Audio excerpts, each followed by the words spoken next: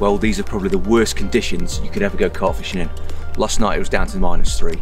Today it's given out to be a heady 0 degrees and it's snowing. There's a big northeasterly wind kicking through, so it is bitterly, bitterly cold. But we're down here on a lake pretty close to my home and we're gonna try and catch a carp. Now, with the restrictions that are in place with lockdown, I can't travel too far, I can't do night sessions. So here we are, I'm literally within walking distance. I probably live about 15-minute walk that way. So we're nice and local to home. And like I say, it's not the best conditions, but we're gonna try our best. Now, this water that I'm at today, I fished it 30 odd years ago. And I've not really fished it much since. I think I fished it twice in the last 10 years. You know, normally it's just a case of coming down in the summer, bit of floater gear, have a bit of fun for 2 hours and go home. But I've got no idea what it fishes like at this time of year, and I'm not entirely sure if I caught a fish off the bottom from here. But I know that there's a fair few fish in here. I don't know quite how many now. Things have changed over the years. Years and years ago it used to be full of wild carp, back when Bass Brewery used to run it. And then over the years, mirrors and commons have been trickled in. So I think there's still a few wildies left, but I think there's more sort of king carp in here now. So we're going to give it a go and see what happens.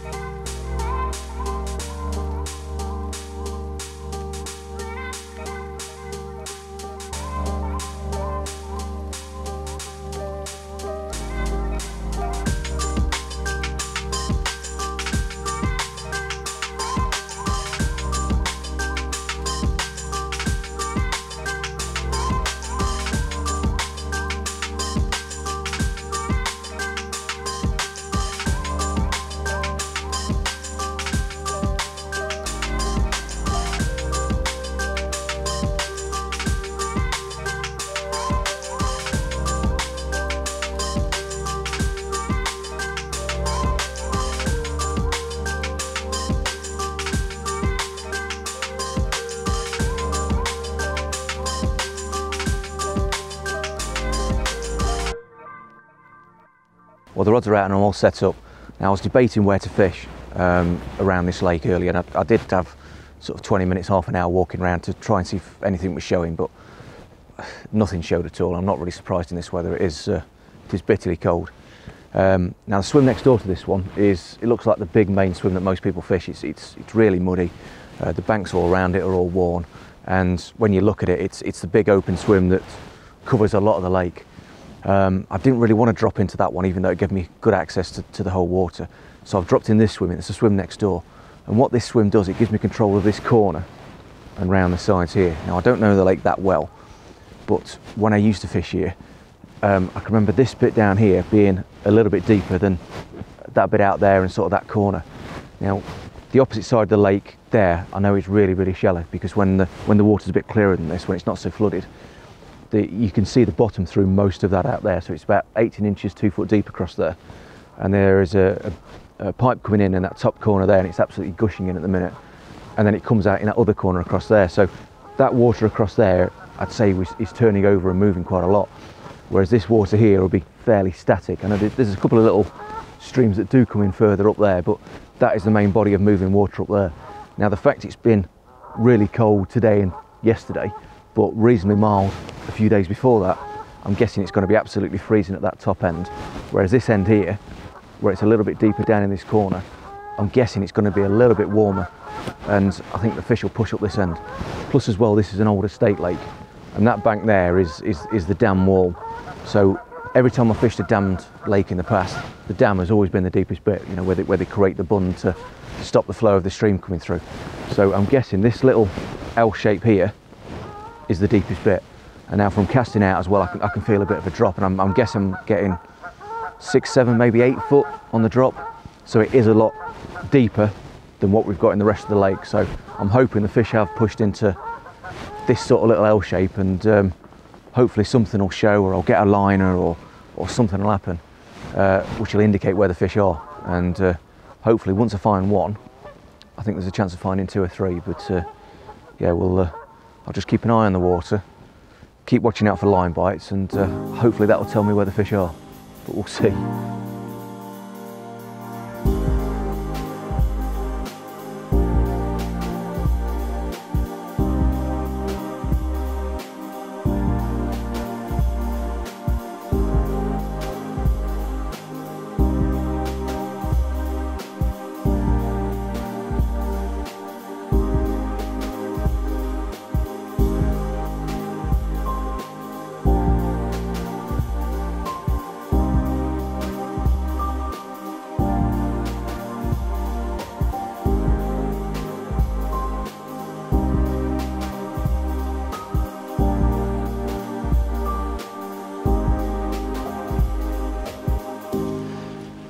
what I'm going to do is I'm going to keep both rods roving around a little bit, because fish in these conditions, they're going to be very, very lethargic. They're just going to be sitting there, not doing a great deal, not really moving too much. And there's probably groups of fish in no more than a rod length sort of round area. They're probably all just huddled together in one little bit. You know, I've got a koi pond back at home, and they're all just sitting in one corner or another corner all together. And I think the fish out here in these conditions, the way the temperature's just dropped, I think they're probably doing the same thing. So the best way to get a bite is to just keep casting the rods around and see if I can land on a pack of fish, or to see if I get a couple of line bites, in which case I know I'll meet somewhere near them, either just past them or I'm actually on them. So every half hour, 45 minutes, I'm just going to keep casting the rods around and just try and work the whole area.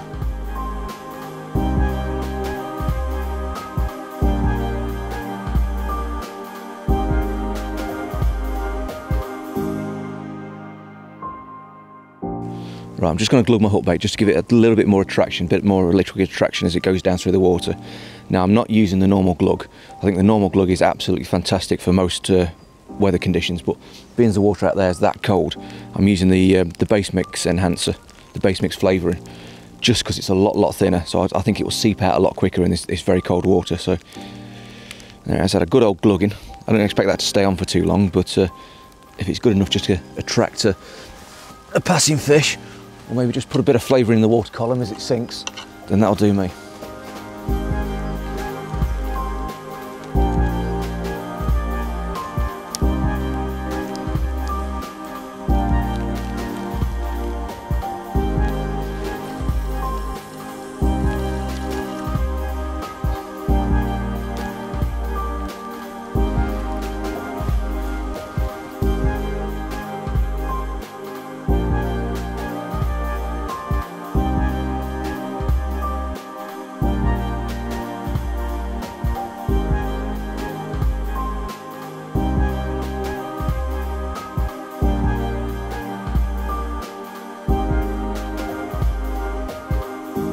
Now the rigs I'm using this session are a little bit different to normal.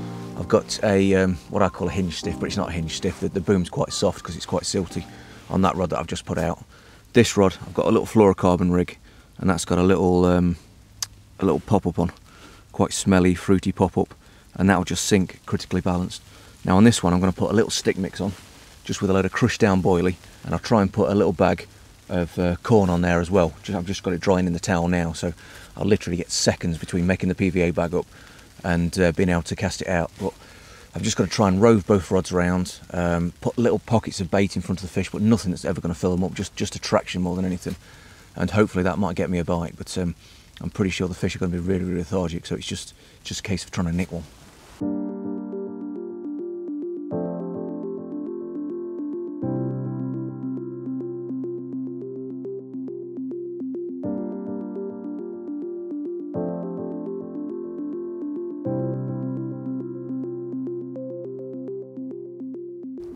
Well, there doesn't seem to be a great deal in this little corner here. We've been here now for about, what, 2 hours, and we've seen next to nothing. There's been a roach just turn on the top, and that's it, which normally is a good sign. If roach are in an area, there's a good chance the carp might be in, but I've had no liners, no nothing. I've had 3 or 4 recasts just dotted around this corner, going out a little bit further, just searching for liners or fish or just some sort of activity, and I've seen nothing. I haven't seen had a single bleep or anything like that, so I don't think there's a concentration of fish down here. They might just be missing them. They might be that lethargic, they're just sitting on the bottom. But we have seen a couple of things between the islands, and it's difficult to work out at this sort of range whether it's bubbles or something just under the surface, but there's definitely a bit of activity there. So what I'm going to do is I'm going to move to the next swim down, which is quite a big open swim, and it allows me a bit more access to sort of cast around a little bit. I can't hit this corner anymore, but I will be able to hit sort of further out there, and I'm hoping that that might be enough to get us a bite. I just don't see the point of sitting in this corner when we're seeing next to nothing. You know, the way my brolly is angled, I can just sort of see this sort of area, and when it's not snowing or it's baited like now, I can only see that bit of lake there. So if I can move my brolly, move all my kit into that next swim, and the angles are just going to open up a lot more of the lake. And it would be great to catch today, because the weather forecast for the rest of the week is even worse than today. It's dropping down to -4s, -5s for the rest of the week, so pretty much every lake around here is going to be frozen. So it just seems to be a case of either lakes are flooded at the minute or they're frozen. So I am quite determined to catch today. So I'm just going to move on my kit round to the next swim. It's going to open everything up, and hopefully I might see something, or even better, catch something.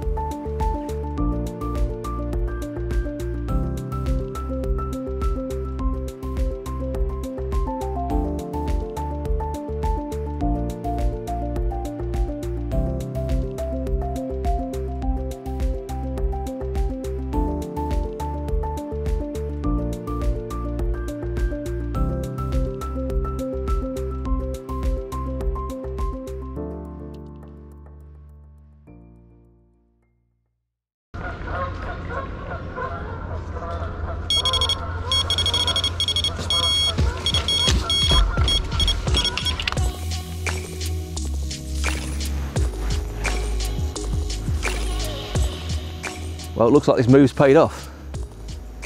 Literally just moved around, positioned this one just off that right-hand island.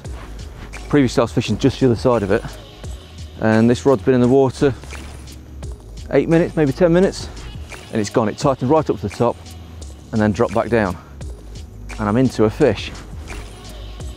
So it goes to prove just even a slight change, a slight move to give me a better angle on the side of that island has got me a bite. And maybe the sun coming out just helped a little bit. Might have just helped with visibility, helped them find the bait, or it might just be a bit of warmth that's got moving around a little bit more. But I'm very pleased to have got a bite.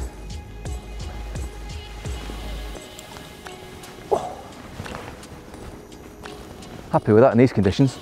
It's not the biggest fish in the world, it's a nice little common, but when it's snowing, when it's -3 at night and about 0 in the daytime, it's nice to be able to just come and get a bite. So let's get him on the mat, shall we?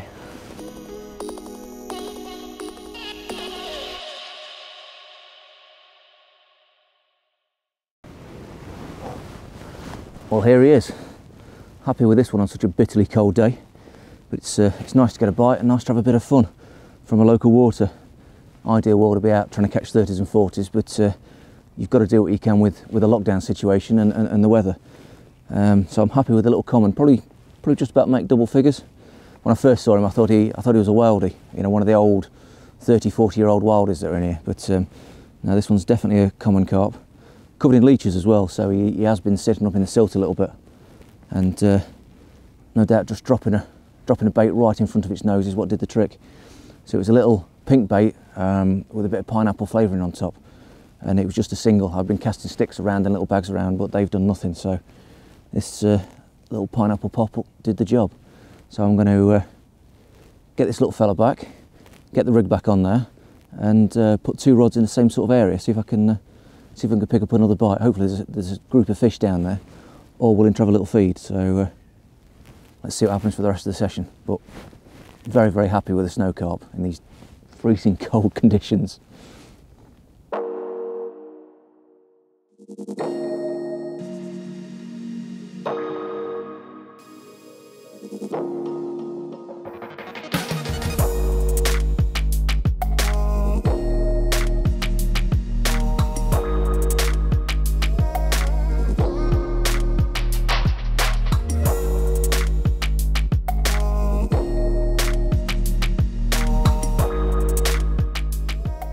Well, the move paid off with that fish, and it was right where we saw some bubblers, literally just tight into this island here, just on the left hand side as we look at it out there. And I got the rod back out to position. I put the other rod just slightly out further away from it, but weirdly enough on that first rod I just didn't get a drop, so I left it 10-15 minutes.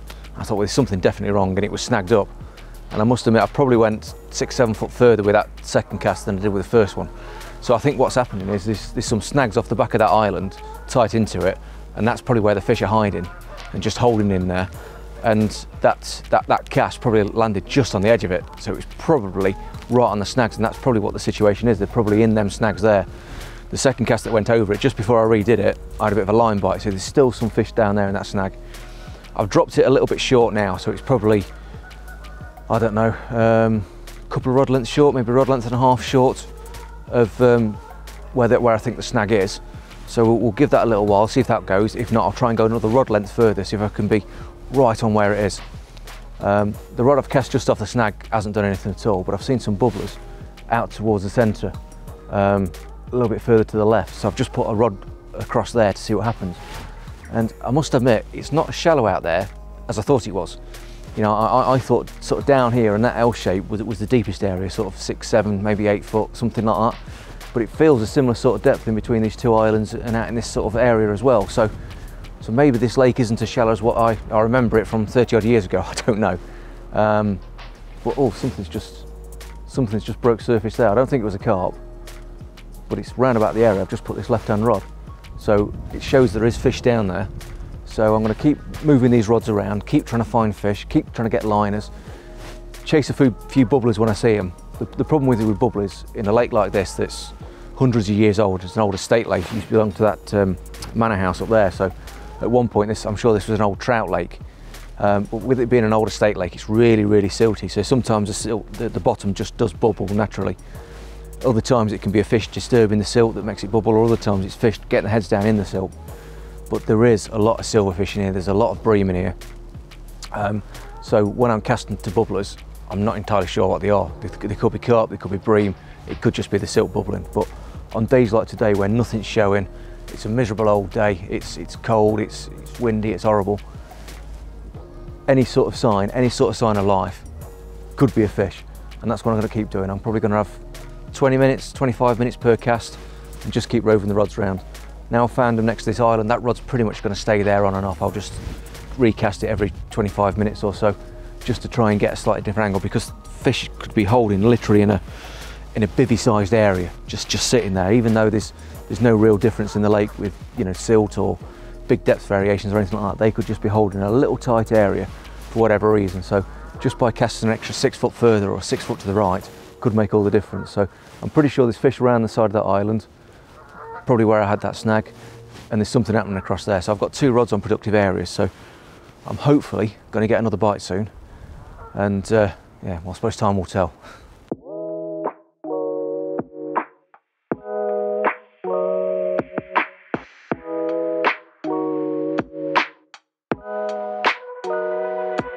Well, there's another one. I put this cast right in tight to the island. There seems to be a snag off the back of the island, which I've caught twice now. And I'm guessing that first fish was just off the side of the snag. But I dropped this cast in literally just short of where the snag is, but quite tight to the island. I got quite a long drop on it, so it must be 5 foot just off the island, probably even a bit deeper than that. So it seems like the shelves of the island go straight down. And drop this one in tight, and it just looked good straight away. So hopefully we'll have fish number 2 in a minute.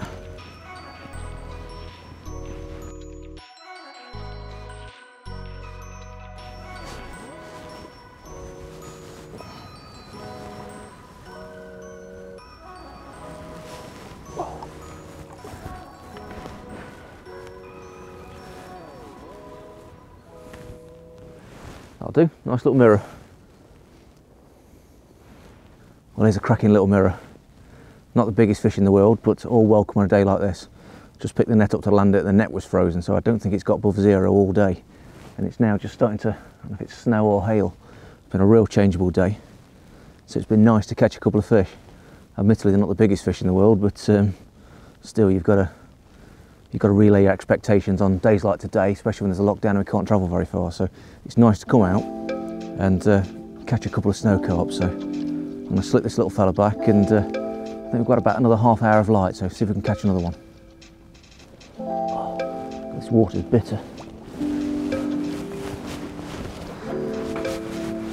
Nice bit of fun on a cold day.